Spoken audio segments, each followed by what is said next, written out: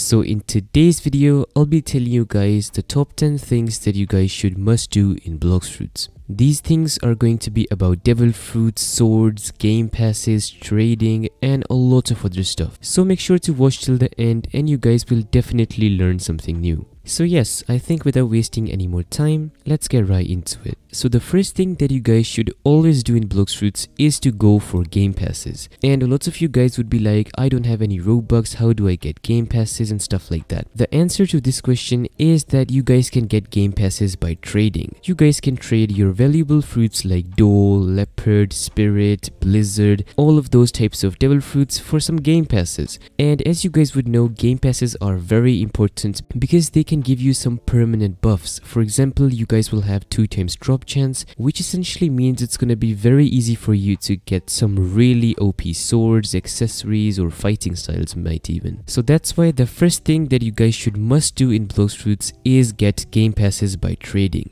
This is very important and very helpful. Next up, we have a very simple thing that you guys need to do, and this is get race awakenings. And what that means is basically get race V4s. Yes, they are extremely OP in PvPing and also in farming. So whether if you guys are farming belly or levels or might even be PvPing, race awakenings are extremely important because they are very strong. I'm not gonna bore you guys with all the information I have for race V4s because you guys have probably heard about them, but if you guys still haven't, check out my race V4 tier list video. In that video, I went in detail about all the races and ranked them according to my opinion. So if you guys want my opinion on the race V4s, you guys can go watch that video and get basically all the information you need about race awakenings. But yes, always awaken your race to the version 4. Very strong. Next up, we have a very important thing that you guys need to do, which you guys always avoid and do not do. Let me go there and I'll show you guys.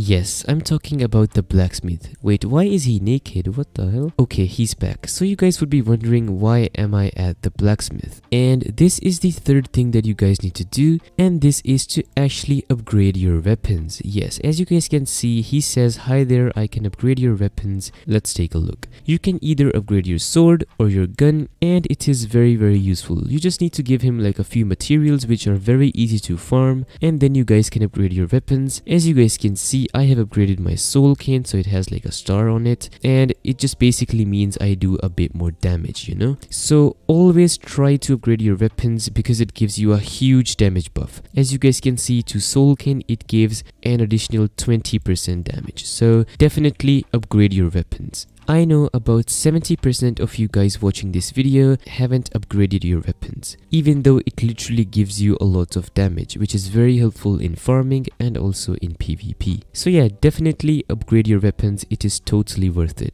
So the fourth thing that you guys should always do is get permanent fruits by trading. This is very important and can help you out in the long run. And what I mean by this is you guys can trade your super OP devil fruits such as your doe fruit or your leopard fruit or stuff like that for like a permanent fruit, which is very important. For example, you guys can unlock permanent Buddha, and that would help you guys grind, you know. So whenever you would need to grind, you guys can come to the shop and equip your Buddha fruit. As you guys can see, I have the permanent light fruit. I can equip it whenever I want. I also have the permanent paw fruit and the permanent rumble fruit, and also the kilo and spin for the memes. So yeah, it's very important for you guys to have some permanent fruits so you can change to them whenever you want, and you guys can get them really easily by just trading. So yes, trade smartly, and if you guys want me to make a video on how to trade properly and like make a in-depth guide on that topic, let me know in the comments below, because almost all the game passes that I got are from trading. Like I literally got all of them by trading, so I know what you need to do. So let me know if you guys want a video on that, but I think it's time to move on into the next tip. So at number 5, we have a very boring one, but it is very important, and it is use the Blox Fruits gacha. If you guys are into trading and you guys are trading for game passes or permanent fruits, using this guy, it will be very easy because he can give you a random fruit every 2 hours, and you might get like a super valuable fruit out of that, and you guys can trade it. And if you guys don't even get that, you get like smaller fruits like light, diamond and stuff like that. You guys can add these devil fruits to match the value of of the trade. So it is actually very important to use the Blox Fruits gacha every 2 hours because it opens up a huge door of opportunities for you. So make sure to use it every 2 hours. Next up, we have a very important thing that a lot of you guys still not do, and this is awaken your fruits. Yes, I know there are still a lot of you guys sitting watching this video not awakening their fruits. Why are you guys not doing it? It makes the devil fruit a lot more stronger, a lot more better looking, and also a lot more fun to use. So why would you not awaken your fruits? Yes, I know it's a huge grind. For example, to awaken the dough fruit, you guys would have to go through a lot of work. But whenever you do awaken it, it looks 10 times better and is one of the best fruits for PvP and for farming. So yes, it requires some hard work, but it is worth it at the end of the day. So whenever you guys have the opportunity to, always awaken your fruits. It is very, very important. So if you guys still haven't hit that like button, make sure to hit that like button. It helps the video out a lot and helps me make a lot more videos.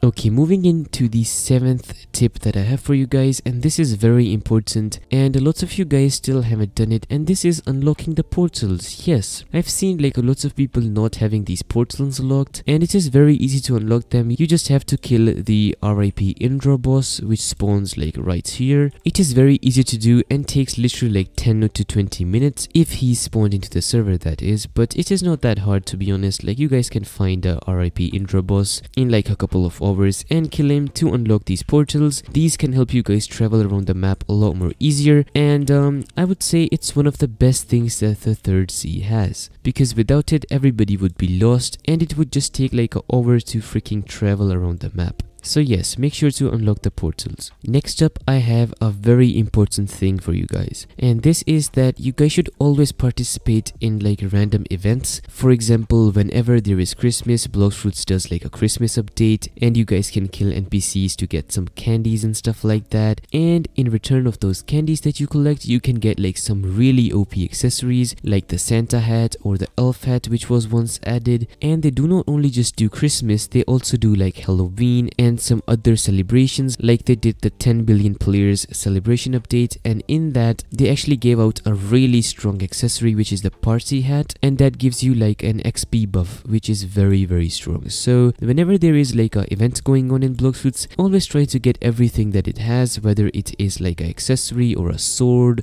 or whatever it is, try to get it. They are mostly very, very strong. So moving on into the second last thing that I have for you guys, and this one is very important as well, and this is actually about some accessories. So you guys know some accessories like dark coat swan glasses and the swords like the cursed dual katana or the dark dagger. These are extremely hard to obtain, like they require you guys to kill the bosses a couple of times, but in return they are very strong. So I see a lot of you guys do not have these items and you guys run away from them because you guys think it's just a waste of time and it's not going to be that OP.